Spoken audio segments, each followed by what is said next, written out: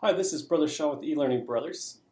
In this tutorial, I'd like to show you how to do positioning on the various breakpoints within our Captivate responsive projects. First thing I want to show you is how to add a shape and have that shape kind of stay in the same kind of spot throughout all the different views. And then maybe actually a mobile view will show you how to actually remove it completely from the project. I'd also like to show you how to add an image over the top of that box and have that image always stay on top of the box and not changing from the different viewpoints or in between the different breakpoints having it break position. And then I'd like to show you how to add one of our cutout people pictures and have it not scale but keep itself in proportion throughout all three views. So the first thing we're going to do then is we're going to go ahead and just draw our background shape. A lot of times we like to use boxes in our layout design, boxes to help contain content like images or text. So I'm just going to go out here and just draw a very simple shape over the background, and that's be a nice container to hold my content. With the shape selected, I'm going to go to my positioning tab, and what I'd like to do is I'd like to accomplish have this box always be 50% the width of my project. I'm going to leave a little bit of space on the top, a little bit of space on the bottom just as a design element. And I liked it to, as we go to the different breakpoints, I want to kind of stay at that 50%, and I want that little padding up at the top and the bottom. So I can see already on my tablet view there's already a lot of space down here, so I need to make a few modifications. Now, best practice for me, I always like to make all my positioning changes first on the primary view. Let me tell you why. If you look at the positioning panel, you'll see these green boxes that highlight over the top of all of our settings over here. These are green, tied to the green over here for our primary view.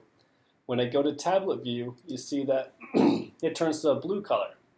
Now, if I would have made any modifications here, it will turn these to blue. Let me just do it right now, and then I'm going to start over in a minute. So now I broke these from the original primary view.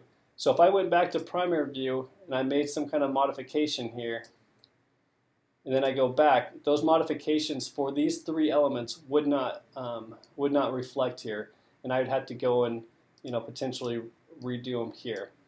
And then same thing for mobile. The mobile is an orange color, so if I go to positioning, these are all now tied to whatever I do in tablet view because I already modified the tablet view. If I were to modify it here on the mobile view, they should turn orange. So they're kind of color coordinated based on the views. My best practice is always to start with the primary view and get everything exactly how I want it in primary view, and then it saves me a lot of time when I have to go back through the other views and make my modifications, because hopefully I can get 90% of it done on one view, then make a couple small tweaks for the other views. So I went ahead and redrew the shape because I wanted it to I wanted to start over so everything's tied to the primary view. I have not yet found a button, and I hope that Adobe Captivate puts this in one time, but just a reset. I would love to see just a reset back to the original primary view, kind of knocking out anything I might have done on tablet, anything I did on mobile. But until then, we'll do it this way. So I want this object to be flush on the right side.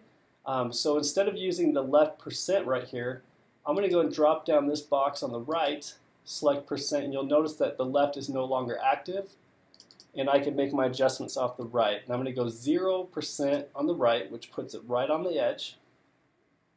I'm going to change my height, and I'm going to say, you know what, I want this thing to be 90% high. So 90% of the height of the whole project is going to be my shape. That leaves me 5 pixels top, 5 on the bottom. So I'm going to go ahead and just use the top setting here, change it to 5, and I already know that my bottom will be set to 5. But so if the top's 5, I have 5 on the bottom, then there's 90 left over for my height, height of my object. Next thing we're going to do is the width. I want this to be 50% because I want it to go exactly half of my project. And with those settings, as I scale down to tablet, it should maintain those same settings. The tablet view is a smaller width, but you'll notice that my box is still 50% of that width. Still 90% of the height with 5% top and bottom.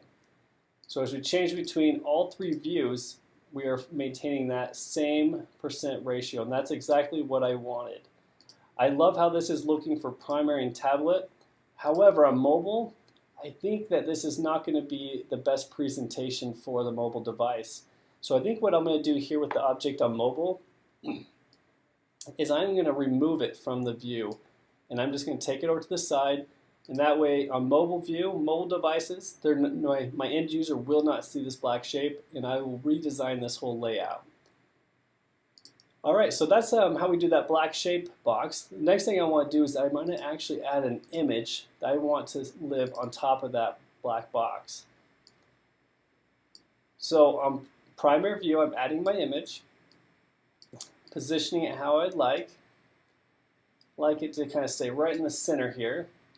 And let's just look at the default settings and see what it does.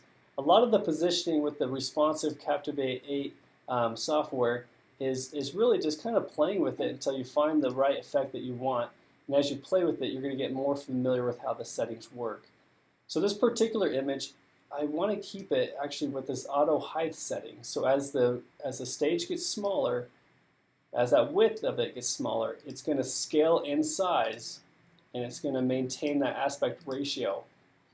One modification I think I'm going to make, though, is this particular image is a little bit smaller. So as it goes to tablet, I don't want it to shrink that much. So at this breakpoint, if I want, I could actually just make this image a little bit bigger here, reposition it a little, so that when my users hit that breakpoint, it's going to pop back up to a bigger size. There's plenty of room for that picture to be like that, so I'm going to go ahead and do that.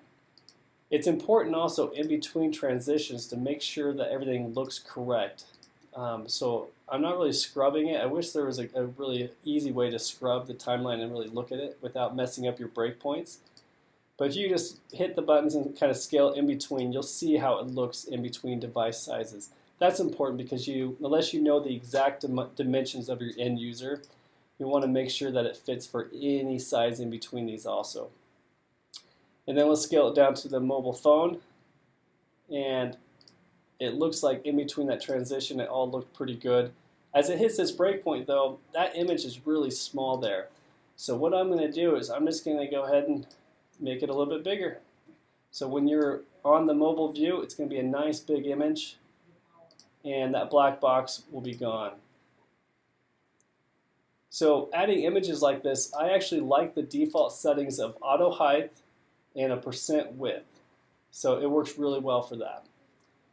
Now I also have another image that I have hidden on my timeline that I wanted to show you how to position. These are one of our cutout people characters. So I've added this character in here, and I've just used the default settings just like the other image. And as I do it, you'll see that she gets really small. And I don't know if I really want it to be like that, because she's just so small. I don't know if it's an effective use of that image. So what I like to show you how to do is how to maintain her size but keep her in proportion. So what I'm going to do is, I think I would actually like to make her a little bit bigger, and I like to just kind of keep her the same size throughout these views. So with her selected, we go to position, and I'm going to change the height. Instead of having it auto, we're going to do percent high. And just to show you what would happen if I left these both percent, she's going to get skewed because the width and the height is changing here, and we're saying to force it to be a certain percent. But rather do that, then we're going to change the height to percent and then the width to auto, and that's going to maintain her width to always be in proportion with the height. And you notice how she'll just slide right on over. And maybe on this particular view, maybe we want to make her a little bit bigger, and we might even change the hierarchy of the layers so that she sits, have her come and sit up on top so she kind of overlaps it, and we can even position her over just a little bit like that. So once again, you can kind of play with these to get the right effect that you want. And yeah, that's how you do positioning with Adobe Captivate responsive files. So thank you.